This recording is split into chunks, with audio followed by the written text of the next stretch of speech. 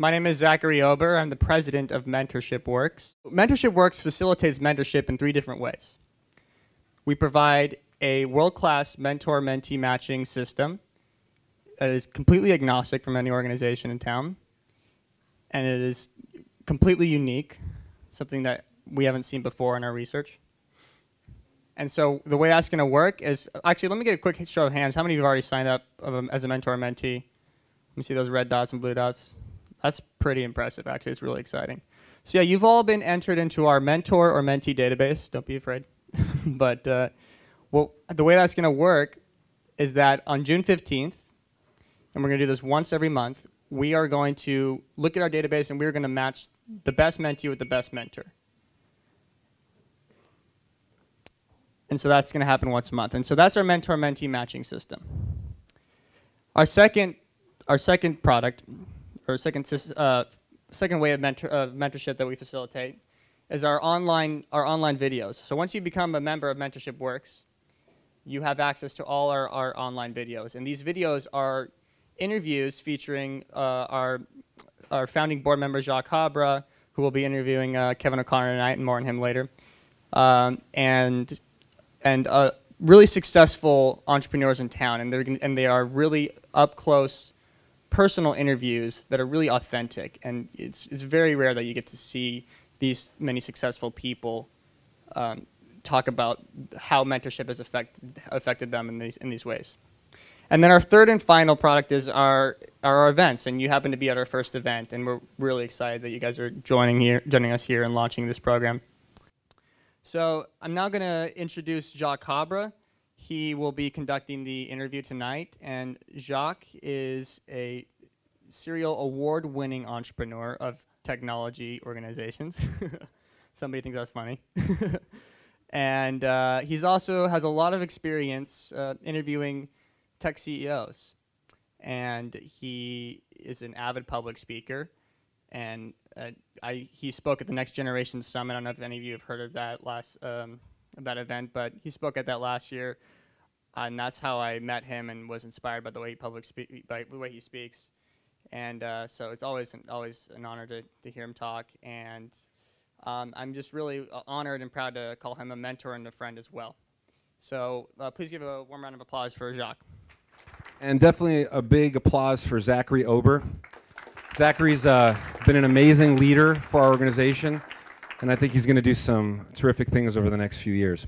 Now, most people know Kevin O'Connor as a serial, very successful entrepreneur, and that's exactly what he is. Today, he's building a company called FindtheBest. It's a research hub, an expert engine for all things, everything from analyzing home values to DVD players to MP3 players.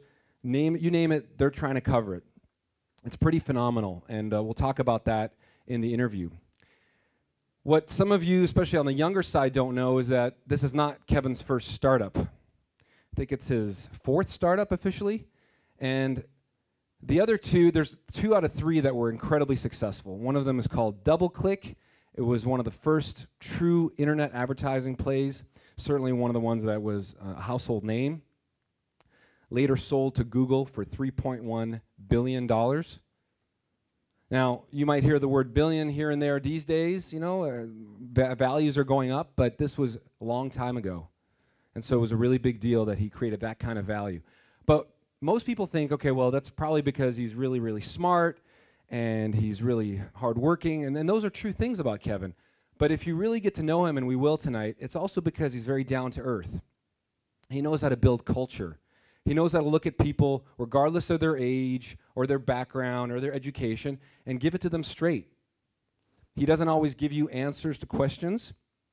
He puts you in a position to answer those questions. And so he is a mentor to a lot of people in his organizations, and that's part of the reason, a big part of the reason, why he's been so successful. So without further ado, please join me in welcoming Mr. Kevin O'Connor. Thanks. Appreciate you not crediting me with the pop-up ad. Well, I may credit you with that later, but let's talk about raccoons to start. If you like. I did have a conversation with Kevin for Mentorship Works a few months ago, and he shared with me that one of his original innovations came out of trying to distract raccoons from bothering his family's trash area, and you engineered something kind of unique, right?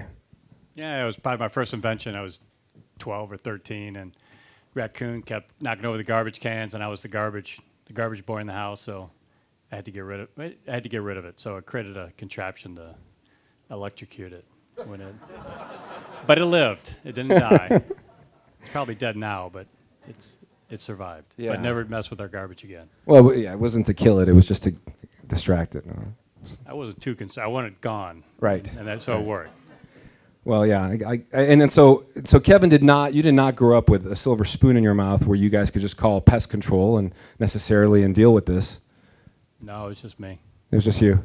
How was your upbringing? I mean, what was it like? What were your parents, and what were they doing? Yeah, mom was a teacher, dad was an engineer. They let me experiment, almost burned down the house a few times, but they kind of encouraged that. Yeah. Didn't encourage it. They turned my dad used to look the other way. Right. Right. And so you did go to the University of Michigan. That's where I went to school too. And I've got this University of Michigan t-shirt. This is not my t-shirt. It's much too small. But I want to get this on camera for all the Michigan Go Blue Wolverines for later. Is that for your kid or what is? I think it's going to be for my niece. She's almost there yet. I think she's going to probably get that, my goddaughter. But University of Michigan, electrical engineering. What was that like? What was your focus then at that time? Were you thinking you'd be one day an internet industry giant? Well, the internet didn't exist back then, so no, I didn't think that. Yeah, I was going to get my PhD, go work for Bell Labs. Coming from Detroit, I didn't know what an entrepreneur was. It took me 15 years to learn how to spell it. There wasn't anything like that in Detroit. And then all of a sudden, I got a chance to work on the IBM PC in the early day. And so this thing's going to be big. And then Bill Gates and Steve Jobs, I remember dropping out of college. And so I decided, no PhD, going to go start a company. So started it the last few months in college. And so when those guys dropped out of college, that was even then seemed like a glamorous thing or something that motivated you? Yeah, I mean, it was clear that you didn't have to have a college degree the opportunity was now. You had to seize on an opportunity. There was a huge technological disjoint going on, and it wasn't going to be around forever. So those who were in it early were going to probably do well. That was the theory. And then, so when that vision started to materialize for you, how did that turn into starting your first or getting involved in one of your first businesses? So I mean, we were tying PCs into mainframe computers back when that was big. So we were pretty excited. We tied it in, and we thought it was just all about you produce a product, people would call you up and buy it. So we produced the product and took an ad out in the biz press, and nobody called. Nobody called at all. So we started calling people and calling MIS managers, and they all told us that there's no way a PC would ever be allowed in their company. So that was pretty depressing. So we just kept calling, and eventually they snuck their way into the organization. Is there anything today that's like that maybe some of these young entrepreneurs should jump on? Like emerging disjoint? That's always a tough one. Technology usually changes it once every 10, 20 years. I mean, mobile clearly is probably the biggest thing that's going on today. I think there's a lot of false things out there. Like I think alternative energy is one of those. It's a bust. A lot of people are going to lose a lot of time in that market. Oh, you really put me on the spot. Yeah. Well, that's okay. We'll come back to that. So let's go back to those formative years. So you saw a first mover opportunity, right? You started saying this is going to be a standard, and then did you start to surround yourself with certain people that could fill in the gaps on things that weren't because you never went to business school, and you said you really didn't have much of an entrepreneurship bug at that time. Yeah, I mean, I was 22 years old, so we tended to surround ourselves with older people because we thought, we were too young and stupid to figure it out. So I think that was probably the first mistake we made. But okay, so in some cases you can figure it out on your own. That didn't come across very well. Yeah, I mean, you look in hindsight, like now. I mean, at FindtheBest, we typically hire people that are right out of school. And one thing I've learned is that, especially when you're in a new industry, And if you look at those who have breakthroughs, Nobel Prizes, it's typically done in their 20s, right? Because they don't know any better. That's when they're smartest. That's when they have the most energy. They haven't had the creativity beat out of them yet. They don't know what they're not supposed to do, so they oftentimes do stupid stuff.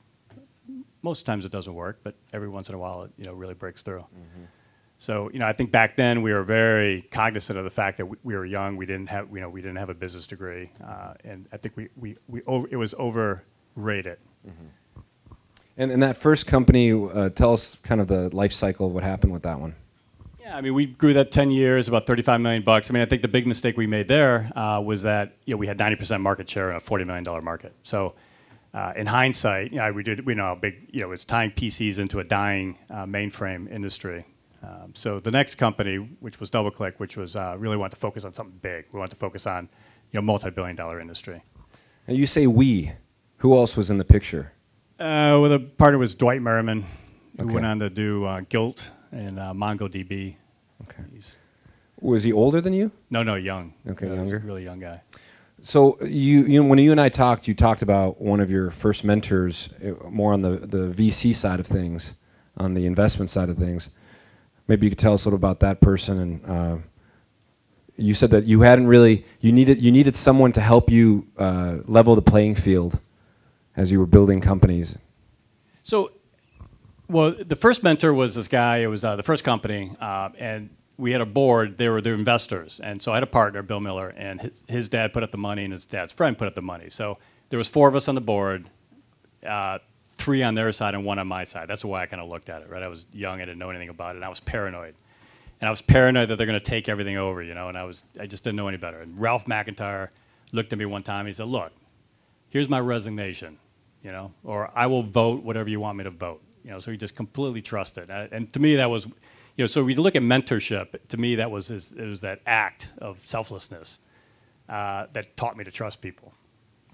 Yeah, that's so true. Yeah, because even a great employee has some degree of selfish interests when they're providing guidance, but a mentor is typically doesn't really. They're totally selfless. Yeah, and this guy had money, but it wasn't to him. It was more of it wasn't a significant part of his wealth or anything, and he did it for fun. He was doing it for fun, so I knew I could completely trust this guy. So so when you started DoubleClick, did you have? Of course, in hindsight, it was even if he did resign, it was still 2 against 1. Right. But the intention was really, really good. So the initial launch of DoubleClick, take us back to maybe the first couple of years. This is a company that was later sold to Google for $3.1 billion. Unfortunately, I wasn't there when we sold it. Yeah. Yeah, I mean, so the beginning times of DoubleClick, we were looking at what was going to be, where we were going to focus our time, what was going to be a big disjoint. And it wasn't clear that the internet was going to be, was going to happen.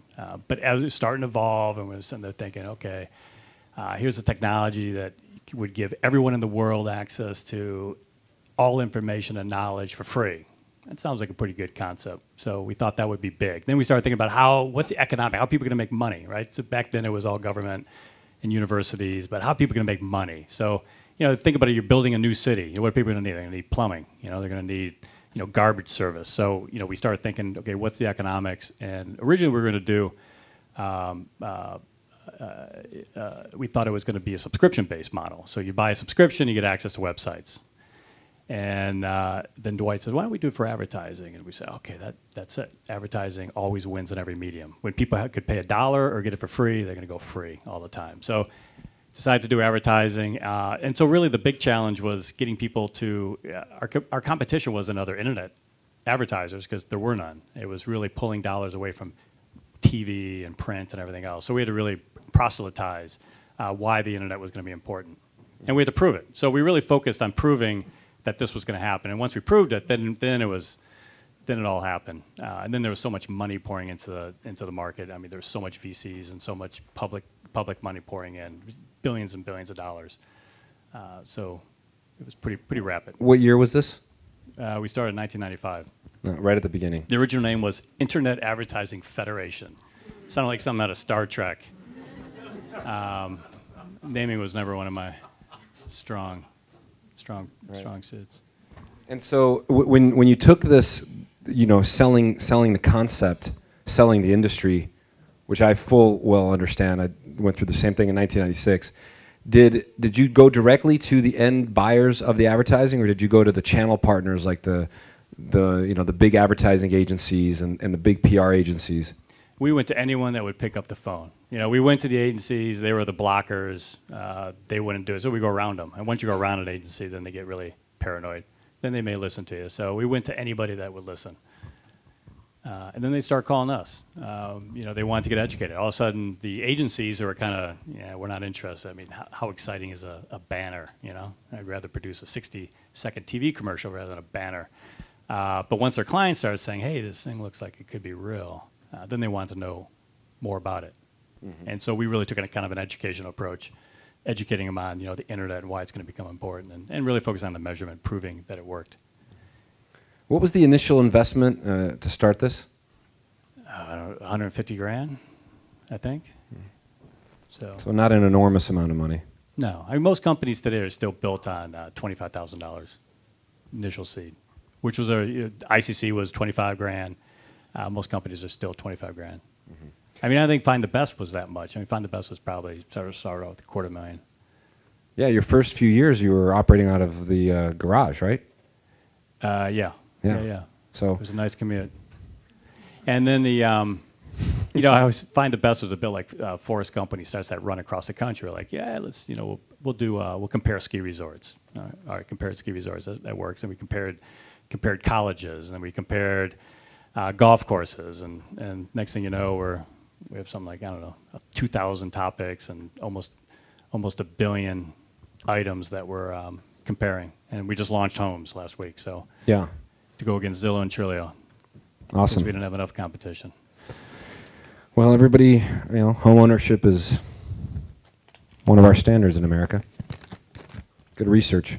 I'm pulling out my questions here. I've got a few that the audience is asking that are going to start dovetailing in here.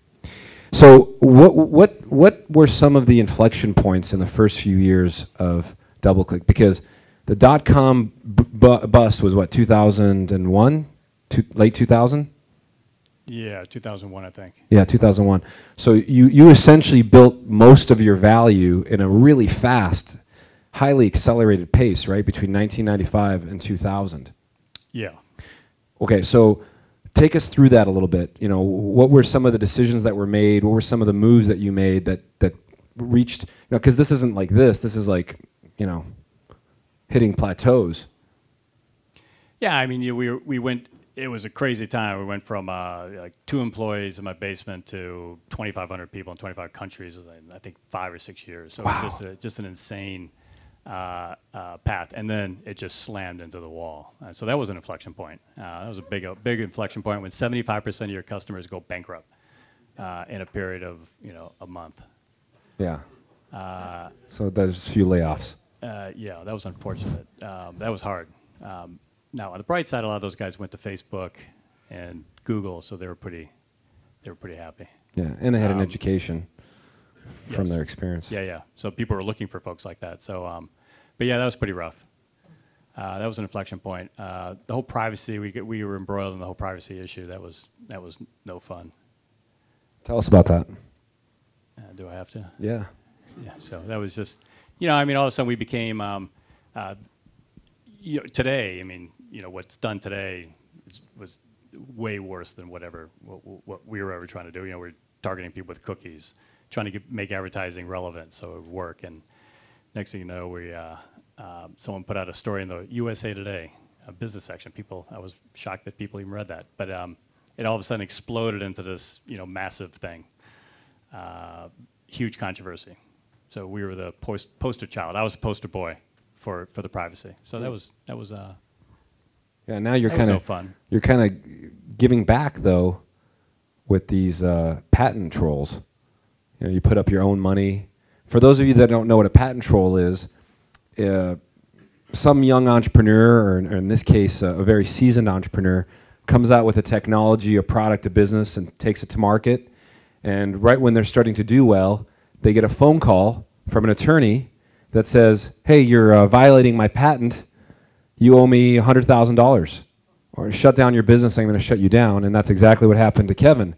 Somebody called him up and told him that FindtheBest, the way that they were collecting data and they were offering data was violating their patent. And Kevin was like, this isn't my first time here. And what happened there? Well, it's pretty funny. They, in fact, Danny was heavily involved. We found out today that the lawyer called us up. We called the lawyer to figure out, like, you're mistaken. We don't do any of this stuff. It's garbage. You made a mistake. And the guy was a complete jerk. He's like, pay me $50,000, we won't go away. And we kept threatening. We said, look, this is going to end very poorly for you. And today, what happened? He was fired from his firm. So that was sweet. And he got sanctioned by the New York bar. Yeah.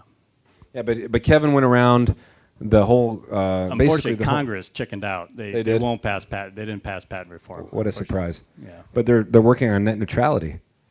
Yeah, unfortunately. Right. So I don't know if they know how all this works. Stay away from the internet. Yeah. Well, I think that a lot of young people have an interesting perception on startups and technology companies. They see a guy like Mark Zuckerberg in the movie. How many people have seen The Social Network?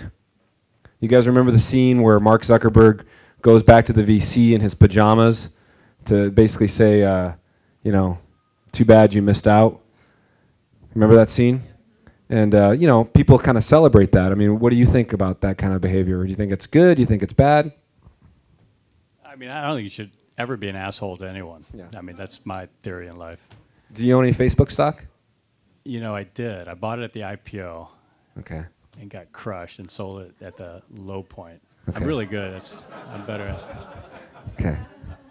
You don't want stock tips from me. No. So I think. But you know what? Like, I was young. Yeah. I did so many stupid things when I was young. So, I mean, that's what mentors are for, right? I mean, we're supposed to be wise. Right. And know how to hold our liquor. That's important. Yeah. Is that a technique when you're interviewing some important executives? You take them drinking and see what happens? No. Okay. Don't try. But there's a good thing that, yeah, you can never win a corporate event. So, I see. Through drinking. Yeah. Well, the FindtheBest culture's got a great reputation. You know, as far as being very open, fostering mentorship, as you said. How do you do that? How do you do that day to day? Build that kind of culture? So, I mean, one of the things that we do within the company is, I mean, look, I'm probably the oldest guy by 2 there. So it's pretty, most folks are coming right out of school. So I guess I act as a mentor, but it's tough to be a mentor when you're also the CEO. So, I mean, that's always difficult, but I try to do it. You know, I try to deal with people, you know, really honestly, and, you know, I bring wisdom and they bring excitement and new ideas. So it's a good balance. But one of the things that we do, we have FindtheBest University. We invite people in from all walks of life that accomplish something that's pretty interesting. They can bring in their life lessons, and then we've established some mentorships between some of the folks with them. So that's worked out pretty well, and they're excited, right? I mean, mentor. I mean, it's a two-way street. You know, mentors love it because they get exposed to young folks with new ideas, and they want to stay current. They want to stay, Yeah, absolutely. And some people, you know, without that being the mentor, they really get stuck, bored, and, you know, they want to continue to have that excitement. But one of the, let me just, on the DoubleClick thing you were asking, so one of the inflection points, so it crashes, right? And one of our board members was Tom Murphy. Tom Murphy was the CEO of ABC, and Warren Buffett said he was the best CEO on the planet. And I went and I approached him to join our board. And Tom Murphy's a great guy. He's like, Kevin, I don't know anything about the internet, you know. I said, Tom, we know about the internet. We need someone wise. And this guy was just so good. And so here we are. All the internet stuff crashes. We have all this excess real estate. We're all arguing about it. We have $50 million in real estate, right? No one ever wants to write off real estate. So you're trying to figure out, do we hold it? Is the market going to survive? Is it going to turn? Then 9/11 happened, you know, and you're sitting on this huge excess real estate because you're growing like this. And we're arguing at the board, you know, we're taking a look at all the different, you know, weighted risks and returns and all that stuff. And Tom Murphy's like, Kevin! I'm like, yeah, Tom. He's like, are we in the real estate business? Like, no, Tom, you know, we're in the internet business. That's what I thought. sell the goddamn real estate. And I was like, that's what a mentor does to me. It's just, he clears it away. He makes it so simple. I'm like, dang it, Tom. You know, that's exactly, you know, it was so clear. Right. Even at a loss. He takes away all the emotion. Look, as CEO, it was my decision to get all that real estate. And that's the problem, is that you're tied in. You know, you've got this vested interest. And you can't do it. You need someone that just doesn't have that vested interest. Mm-hmm. They can make it clear to you. I'll go to the... Are you actually getting tweets? I am getting a lot of tweets. Really? Yeah, I've got about Who's tweeting 10. out there? Okay, we asked that I don't one. think is it? What do you think Santa Barbara as a community has? What kind of advantages does it have over other tech epicenters like the Silicon Valley? This was asked by John Osley. So I've never done the math here, but per capita, we may have more tech than maybe not Silicon Valley, but probably anywhere else in the country. We have a lot of tech companies here, surprising number, right? That's what I heard. We just have no capita here, so that's the problem. Right. There's no people. Now we find it very effective when we recruit people from college. You've got to like WashU in St. Louis. We bring them here in February. Or Michigan. So what does Santa Barbara have to offer? I mean, it's a great place. Now there's downsides. I mean, for young people, it's not the most exciting town, right? Newlywed, newly dead. So Have you been to the Funk Zone? nearly dead. Sorry, not newly dead. Have you been to the Funk Zone? No, I don't. It's turning things around. I've been down there, but Santa Barbara's on a revival. I don't hang down there, but. And I think the advantage. I mean, all the startups I've done have actually been outside Silicon Valley, and I think one advantage is that you're not. It is a bit of a echo chamber up there, right? It is all this. That's not life. You look at the 7 billion other people on the planet. They don't sit there and talk about technology, all day long. They have other stuff to do. Well, that dovetails to something that DJ and I were talking about on our way up here. He comes into the office super early and he says that there's no cars in the parking lot, and then when he leaves, there's no cars in the parking lot. You called me 2 days ago so we could prep for this. At 7 o'clock, you were leaving your office, right? Yeah. I mean, that's I left early. I felt bad. Yeah, well, let me tell you, that's unusual. From what I see, a lot of it's just tough to work 60 hours here. I think it's easy. You do? Here? Yeah. We do. We play basketball at lunchtime. I dress in workout shorts. We do walk-arounds outside. Outside's our most popular conference room. I mean, it's sweet. What's the commute? 10 minutes? It's anywhere? Right. That's awesome. That sounds like a really exciting call. Let's get a basketball hoop, DJ. That'll change things.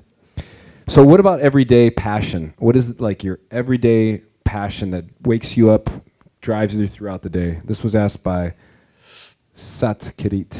Where is he? He's over here, yeah. So I was interviewing someone the other day, and he was a psych major. He was telling me about a study how sociopaths and entrepreneurs are they're identical. And I always felt that way. It's like I'm glad that technology and inventing was my obsession, and not like serial killing or gambling or drugs or something. So I mean that's my. I mean, it sounds a little goofy, but I dig technology, man. You just like creating new things. Yeah, I love inventing. To me, I mean, our approach to business has always been it's not about money. It's about finding a big problem and solving it elegantly, better than anyone else. Right? If you do that, I mean, that's how you create value. Right? If you solve a problem, you're creating value. If you do it better than anyone else, people are going to give you money. That's my theory. It's my engineering. That's what happens when you go to business school. Yeah, you have to come up with it's simple as that. Yeah. Novel theories. When did you start FindtheBest?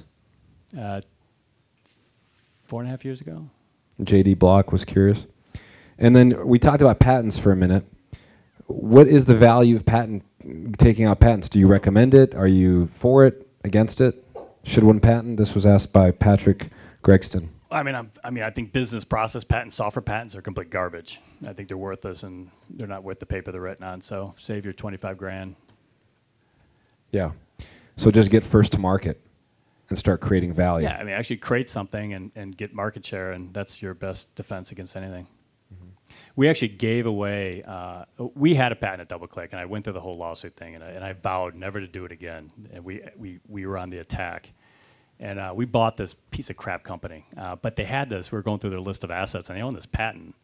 And it was basically the PayPal patent. And we gave it to eBay. Oh. It's part of a business deal, but When we was gave this? it to them. We were kind of in the final stage of negotiation. They wanted our DoubleClick ad services cheaper.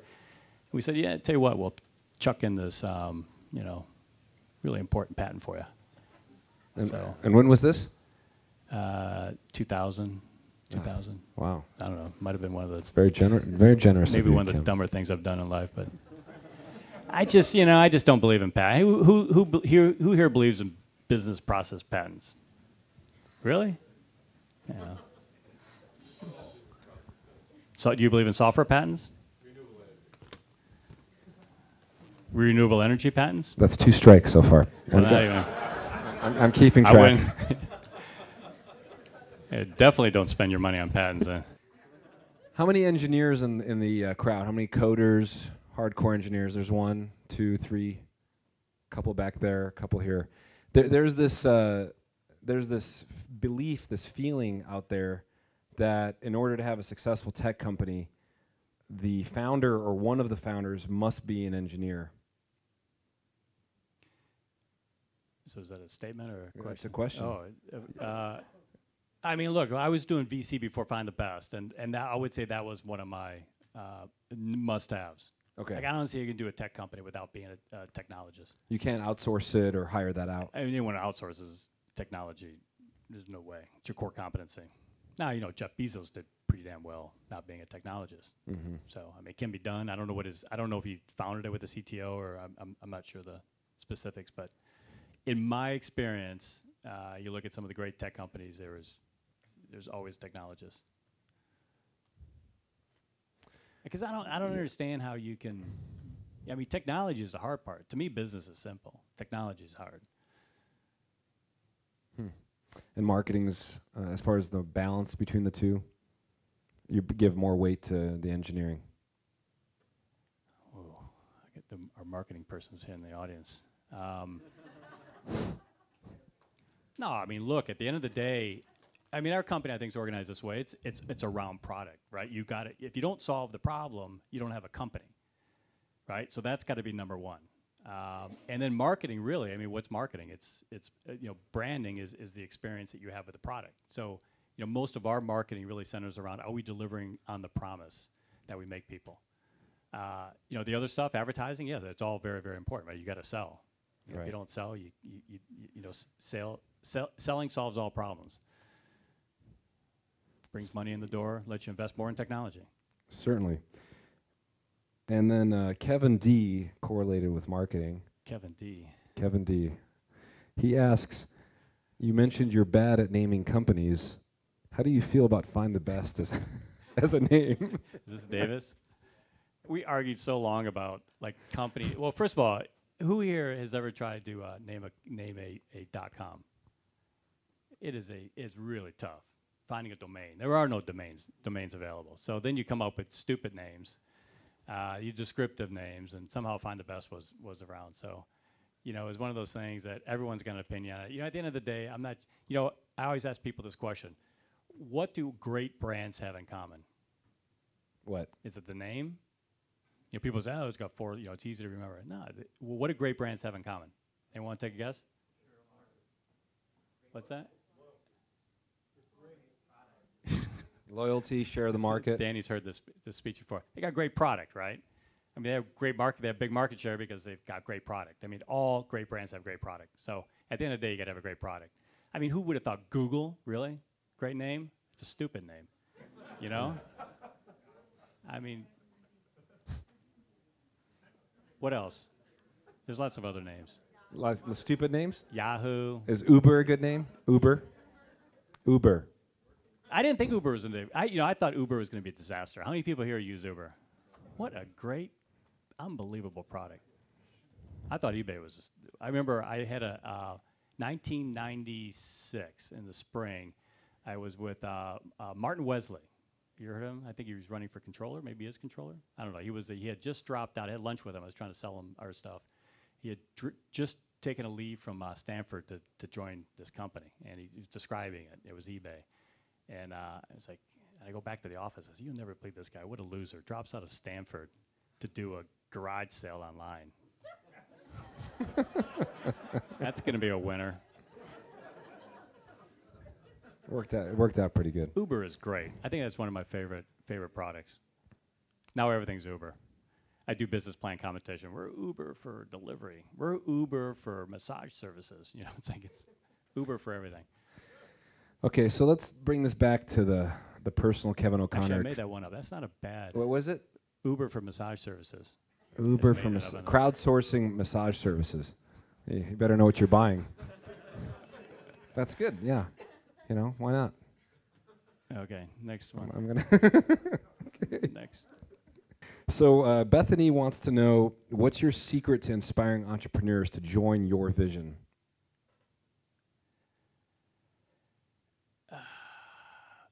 The secret. There's always the secret. I mean, there is no secret. I mean, like, I believe what we're doing, right? So I think when people hear it and it makes sense and they hear me talk about it, I mean, they get excited. You know, I mean, not everyone does. I mean, some people look at it as, like, I looked at eBay and said, stupid product. But you know, I'm generally really interested, and I interview with everybody, and I love. You know, it's the number one thing I look for people when we hire is, are they passionate, right? Mm-hmm. So how many people here would like to hear Kevin's 1-minute pitch on why he believes in FindtheBest? Oh, I think pretty much every hand is up right now, Kevin. Can we hear like the passionate, I want to work for Kevin, inspirational 1 minute? Oh, man, you really put me And we're not doing this to necessarily join FindtheBest, although maybe some people will, but just to kind of get an idea. We are hiring, so. Yeah. And we want to get an idea of how it's done. So FindtheBest. We help you research with confidence. You know, we have thousands of topics that allow you to figure out all of your options, you know, whether it's finding a college, a nursing home, a CRM software, dogs, you know, anything you want. It's completely unbiased. We allow you to find out what's most important to you, show your range of options. We put data into context, which is really important. So, you know, what is you know, you look at a smartphone as a 22-hour talk time. What does that mean? You know, how is that compared to other phones of my choices? How does that relate to talk time, relate to screen size or battery life? Yeah. So we put data into context so people can make meaningful decisions that are best for them. And oh, you're not done. He's not done. Sorry. And we pay, and we also give. Well, yeah. I mean, we give everyone's an equity holder in the company, and people have incredible autonomy to do what they need to do. Awesome. And we pay very. You know, we pay. Yeah. I thought that was good. That's good. I'll hold my applause. And we are hiring, so. Yeah. So, you know, you just talked about the smartphone, which is, I think, in our civilization maybe as like significant as the wheel, you know, in terms of making progress. Bigger. I mean, every day there's a digital. Anyone can say that. Bigger than fire. This guy's shaking his head over there. I was a joke. Don't worry. It is bigger than fire, though, don't you think? I read a book called The Future of the Mind by Michio Kaku, this physicist. Has anybody read this book? Oh, halfway through.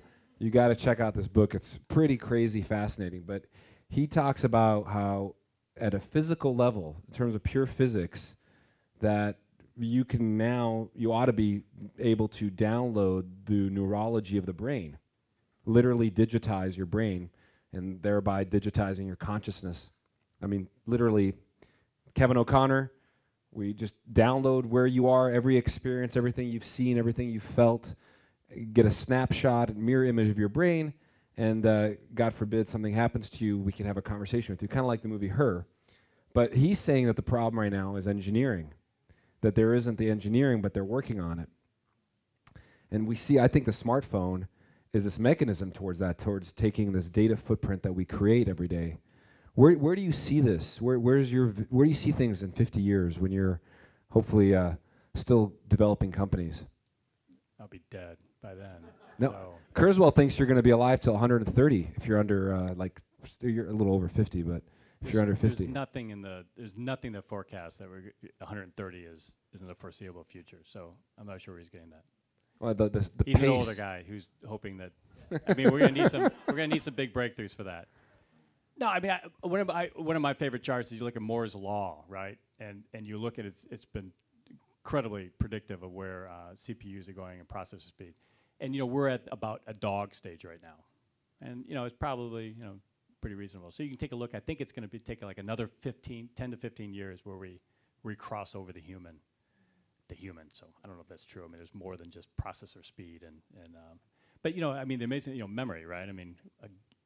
We get gigabytes now. Gigabytes. When I first got into the business, gigabytes didn't even exist. I think that was the entire memory system. How much were megabytes back in 1983? I mean, there were millions of dollars. Yeah. I mean, your kid throws away. I mean, how many of those what are those things? Those USB things? Yeah, like what are those? 5 gigabytes now, and they're everywhere. You throw them away like pennies. So are there what kind of a world are we going to live in? Where is the next? So I think it's interesting. To me, the 3 biggest trends going on are processor speed approaching 0, memory approaching 0, and bandwidth approaching 0. It's all approaching 0. I don't know what it means, but it means cheap. Those are the trends you're seeing. It's cheap of everything. Yeah. Okay. Well, Bethany also wanted to know what are some of the daily routines and habits that you engage in that contribute to your personal success. The daily habits. I drink coffee. I work out. You work out every day? Yeah. Nice. I go do. Basketball. Yeah. Yeah, poorly. But it doesn't matter as long as it's workout. So I don't really ever. I like to think. Thinking's like relaxing to me, not thinking. I mean, if I want to not think, I'll go to sleep. So you don't wake up in the middle of the night thinking about things? No, I do. How often? I mean, usually in the morning, but when I wake up, I don't know. Yeah. I don't know the answer to that question. What is the psychology of Kevin O'Connor? Sociopath. Okay. So I think that question to me is really important beyond the obvious, because a lot of people look at you and they think, what makes you different than me? How can I be more like you? And I think they want to get a sense of, some of your habits, some of your behaviors, the way that you think, the way that you approach things. Are there things that you really enjoy reading?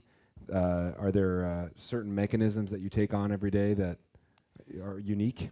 So I try to figure out. I mean, I've spent 35 years trying to figure out innovation, right? So I think a lot of what we do at FindtheBest is we practice this all the time. We just had a test. Anyone here use Tiny Polls? They sent out a question. They sent out a question. It's a pretty cool system. They send out one question to all the employees, like hundreds of companies, and it's a quick poll. And one of them is the company innovative? And I think we're at like 99% right now, which is I've never seen in some other companies I worked in. We just practice innovation continuously. We innovate on everything we do. And I think that's the big one, right? We approach everything, okay, what's the problem we're trying to solve? All right, here's every possible solution to that problem, 100 of them. And then we divide the number of solutions by possible solutions by 3, and then everyone gets a vote. And so you vote, and you quickly narrow it down from 100 to 3. And then so what you've done there is you've eliminated chasing 97 things that are irrelevant and weeks or months of discussion. You build a consensus, and you come up with the best solution very quickly.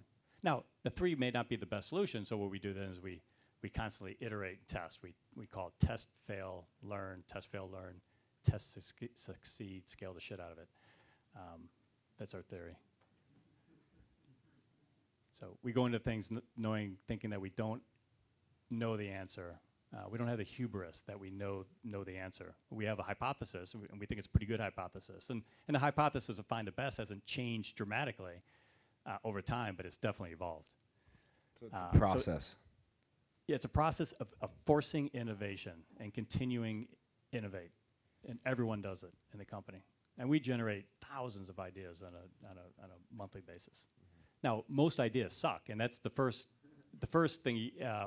We're really, really tough on ideas, and you can't pursue 1,000 ideas. So you gotta narrow it down to 4 or 5. But you can't just, a lot of people think of, and this is I think the biggest thing that when I talk about entrepreneurship and stuff like that, is you've got to, the best way to come up with one unbelievable idea is to come up with 10,000 really stupid ideas. Yeah. It's a process. That makes sense. But you got to force it. You can't sit around going, okay, you know, we came up with, before DoubleClick, I mean, we did that. We would focus on a problem, and then we came up with 100 different really legitimate companies. When is it clear that it's not going to work and you got to give up on a product or an idea? I mean, how many times do you iterate? How much money do you put into something? How much market research do you go into it before you say enough is enough? You go out and you market validate it, you know, when you release the product and it just doesn't provide value. So something doesn't provide value, doesn't make someone's life more entertaining or more bring them money, make them money, or make them more efficient. Yeah, there's no product. Right. Right, but I'm like, let's take your example of what you've just done with Find the Home or Find. It's FindtheBest Homes. FindtheBest Homes. So with FindtheBest Homes, you are going up against two companies that have tremendous market share in Zillow and is it Trulia, right? Yeah. Yeah. What is your hypothesis? So our secret sauce is that we approach these guys are all in vertical sorts. So you got Kayak for travel, you got Kelly Blue Book for cars, you got Zillow for real estate, Yelp for local services. So we've created this platform, and our ability, for example, Zillow and Trulia have 1,000 people. They've been working on this problem for 10 years. We produced what industry experts are telling us is a better product. We did it with 6 months and 9 people. So we're able to, because we have a platform, a data platform that can ingest massive amounts of information. We can produce these products very cheap. So I don't know if you've ever read Innovator's Dilemma. If you want to, probably the most influential book I've ever read is Innovator's Dilemma, especially in the technology market, is the low-cost provider always wins. So our view is that we can do these things for 100th the price. Right? I mean, Zillow, they need to charge people, realtors, a lot of money. We don't. And it's monetized by advertising? Yeah. Okay. I interviewed, there was a guy who presented at MIT last month, Doc Searles, who basically said that advertising as we know it on the internet is dead, and that the shift is upon us. Bummer. What's the shift to? Everyone always says that, by the way. Well, it's because, the acceleration, his theory is that the demand for the person to get exactly what ad they want at that time in that moment is not, the desire and the need for that is not being met by the speed of the technology of being able to provide that. So people are going to be turned off by advertising. They're going to start getting away from it, and they'd prefer to pay for. It's kind of the opposite of one of the DoubleClick theories you had 20 years ago. So I'm not sure, I don't know Dr. Searle, but I don't know if he's talking about permission marketing. I mean, there's always been the end of advertising, and it just never happens. I mean, advertising is a way for people to communicate, right? I mean, look, our site is to minimize marketing, is to people to come in and find what's best, as opposed to, our view is that in a market, the marketer knows everything, and the consumer's down here. So the marketer's a lion, consumer's a baby gazelle. They have all the information. So we give everyone the information so they can figure out what's best for them. Mm-hmm. But advertising, right? I mean, we help people compare a Ford truck to a Nissan truck. Well, maybe Nissan's having a $1,500 rebate. It's pretty useful to a consumer. Yeah, and he would agree with you wholeheartedly that there's more power for the individual than ever before. Absolutely. I mean, which is an incredible amount of power and knowledge. It's really, really shifted to dangerous ways, though. I mean, I think sometimes the power has shifted too far. For example, it's just too easy to game the system sometimes, right? Whether it's trashing companies or trashing individuals anonymously. So, yeah. But they'll settle out.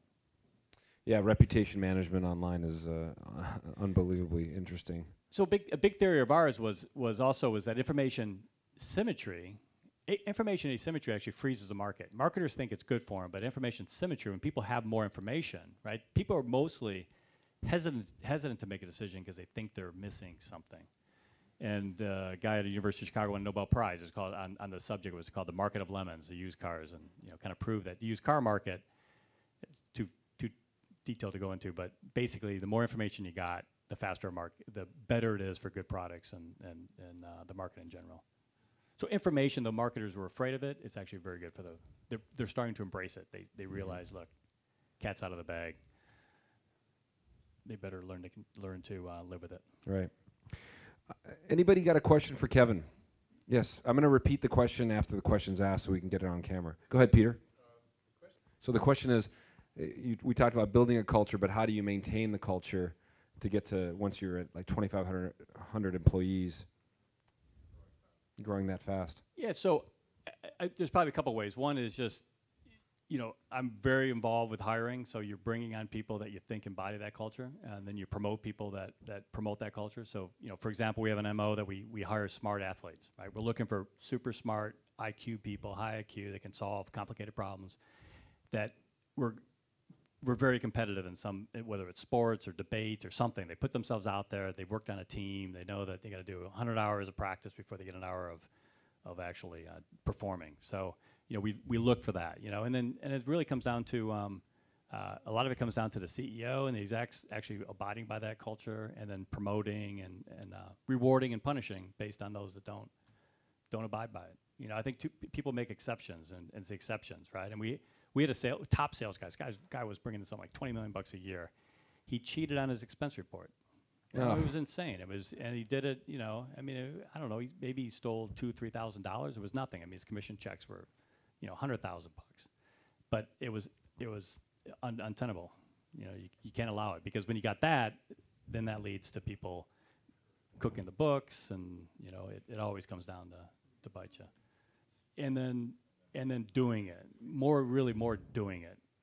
You're gonna put all the platitudes you want on the wall, but if you don't abide by it, then people know it's a joke.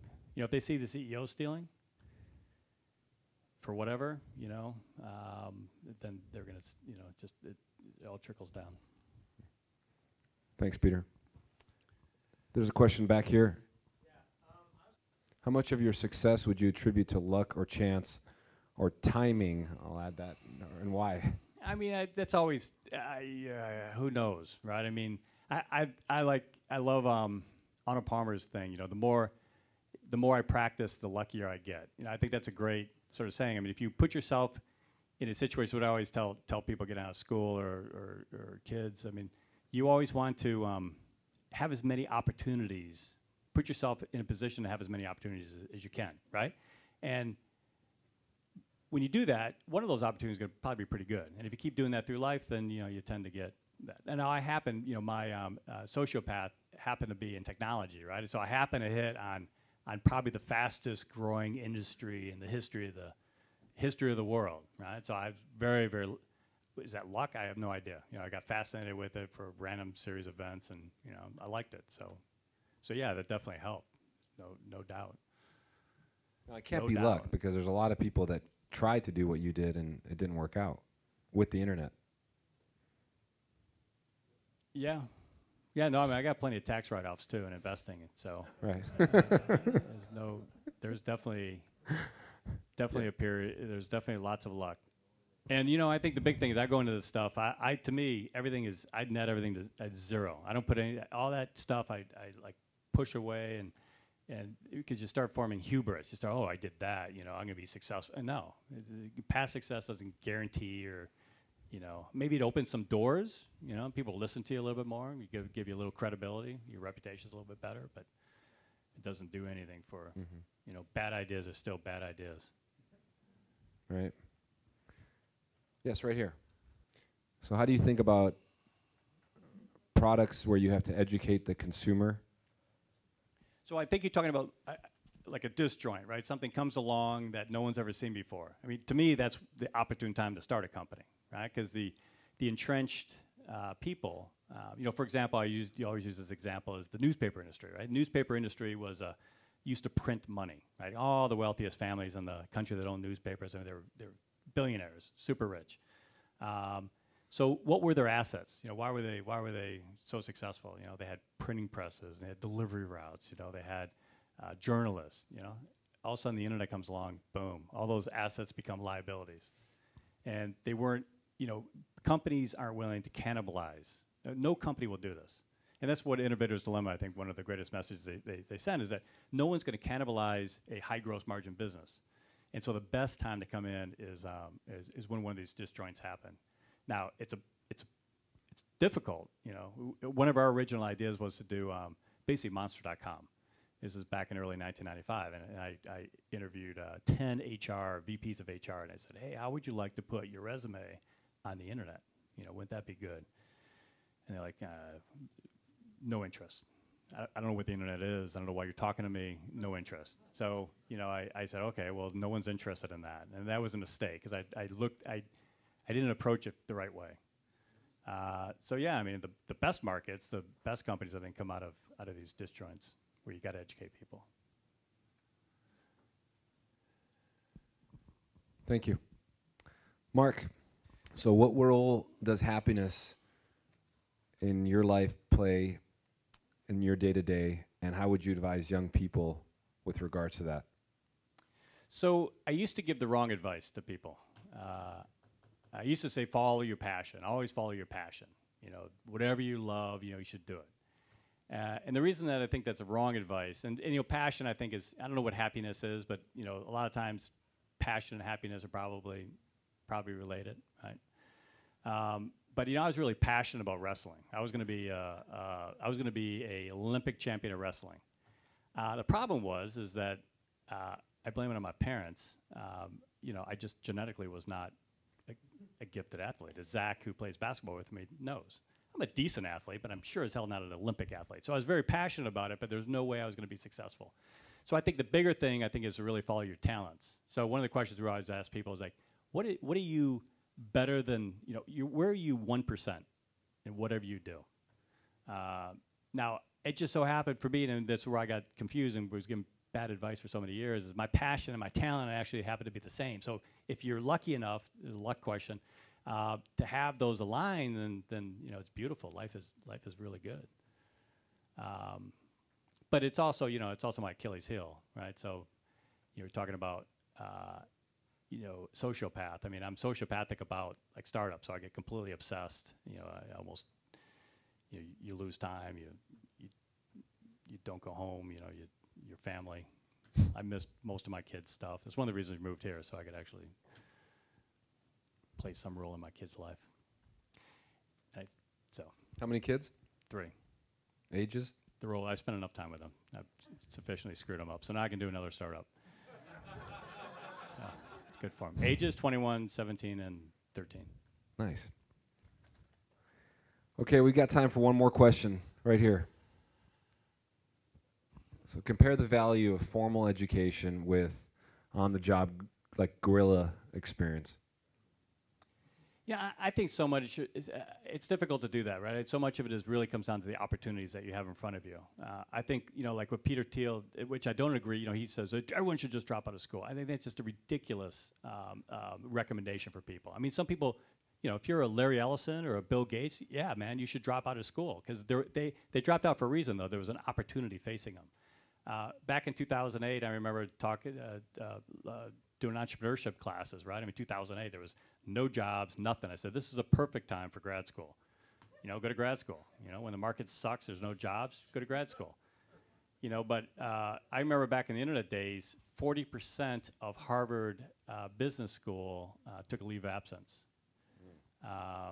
And Stanford, the same thing. You know, so, you know, I think it just comes down to timing. You know, I think, personally, I think on the job, and that's one of the things that I think we can offer at FindtheBest is like people can come in. We have our exec team is 26 years old, 25 years old. I mean, you wouldn't get that at a bigger company or going, you know, formal educate. Well, they're all formally educated, but you know, advanced degrees. But we have PhDs too. So I don't know. It all comes down to, you know, is that the best opportunity for you?